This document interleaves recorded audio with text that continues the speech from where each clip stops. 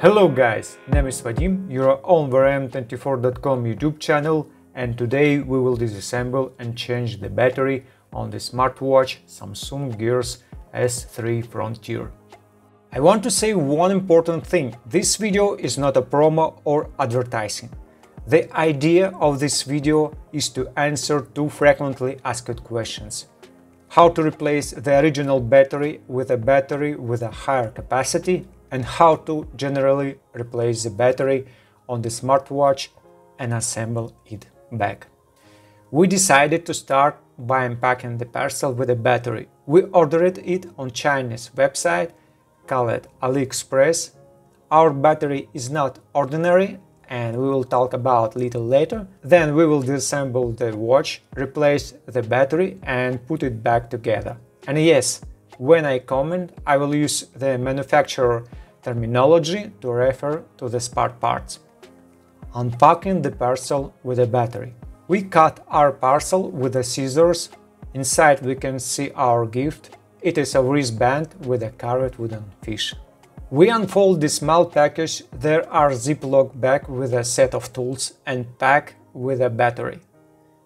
Inside the small transparent Ziploc bag are screwdrivers, opening tools, SIM card tray ejection tool, suction cup. We take out the battery pack. We can see the brand. It is Hsabat, the Chinese manufacturer. Battery capacity 1350 mAh. And yes, the original battery capacity is 380 mAh. Inside the package we also have a battery adhesive tags kit. These tags are similar to the iPhone battery adhesive tags. Let's move on to the disassembly. We rate the disassembly and replacement of the battery as 2 gears or medium difficulty in our difficulty rating. Disassembly, replacement and assembly of this smartwatch will take approximately 30 minutes. Disassembly features. Replacement will be long enough.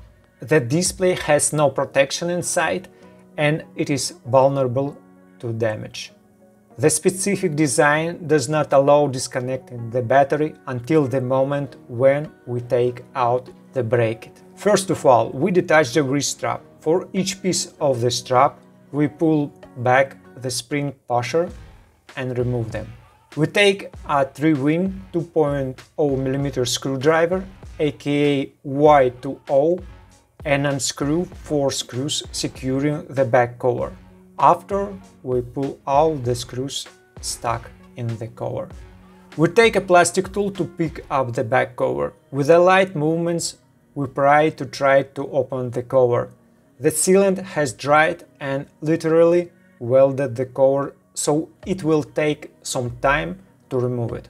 We disconnect the display and touchscreen connectors with a non-metal tool. We still have the circuit board powered by the battery. Using a Phillips 1.5 mm screwdriver or #30, unscrew 2 screws. Then carefully pick up the bracket, I call it bed, and take it out. The display module cable will interfere with us a little. We have to put it through the rectangle hole in the bracket.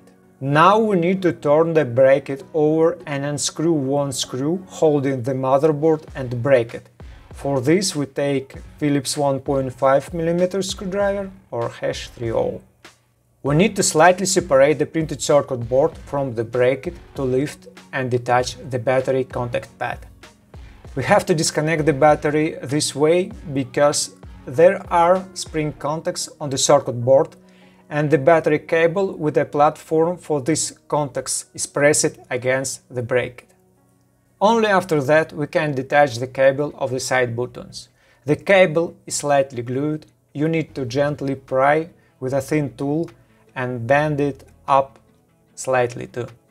So we remove the bracket. There are a speaker, linear motor, it is a variation of the vibration motor, Bluetooth, Wi-Fi, a small board, as I understand, with a sensor for the bezel.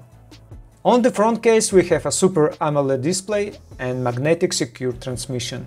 This is a mobile payment feature.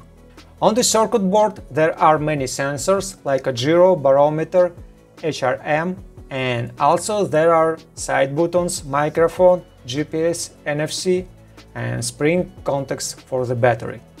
We are moving on to replacing the battery. Now we need to detach the battery. In our case, the battery is swollen, it is defective and it is glued to the motherboard.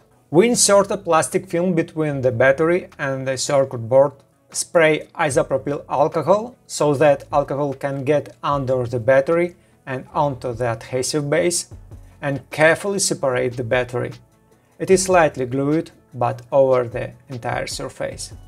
We take out a new battery. It has the same part number EBBR760 ABE, but the declared capacity is 1350 mAh, significantly exceeds the capacity of the original battery, which is 380 mAh. We cleaned the surface of the circuit board. For this we used isopropyl alcohol and a smell rag. Now we see a large copper plate of passive heatsink system on which the battery is glued. For gluing we traditionally use 3M adhesive tape. We glue two pieces of the adhesive to the battery and try on the battery for reassembly. We insert the battery into the bracket and attach the pads with the contacts. We peel off the release liners on the battery and attach the motherboard and the buttons cable to the bracket. Using a Phillips 1.5 mm screwdriver, aka #30, we screw in two screws that hold the motherboard, battery and bracket together. Now the motherboard is powered by the battery and we need to be as careful as possible. We need to screw in one screw more. The screwdriver is the same. We push the display and sensor cable through the hole in the bracket and insert our assembly into the front case with a display module. We connect the display and touchscreen connectors. Then we remove the remnants of the old sealant on the back cover. Now we need to check that we have assembled everything correctly and the gears is working. We attach the back cover and turn on the smartwatch. Display, touchscreen, bezel and battery work. We can also test a speaker, Bluetooth or microphone by simply syncing the watch with a smartphone. We also check do the watch is charging or not. We install them on the charger. If everything works well, we open the back cover again and now we need to apply sealant to the edge of the back cover. We use a T7000 sealant. We attach the back cover carefully, then we take a 3-wing 2.0 mm screwdriver, aka Y20, and screw in 4 screws to fasten the back cover. After assembly, moisten a small cloth or rag with isopropyl alcohol and remove the remaining sealant. We attach the strap to the smartwatch and this is the end of the battery replacement. Okay guys, thank you for watching, but if you have already watched up to this point, do not forget to subscribe. By the way, we will post battery test results on our Instagram, so check it too. Take care of yourself and see you in the next video. All I need are some better days, 'cause all I want, and I pray, I believe in the better days.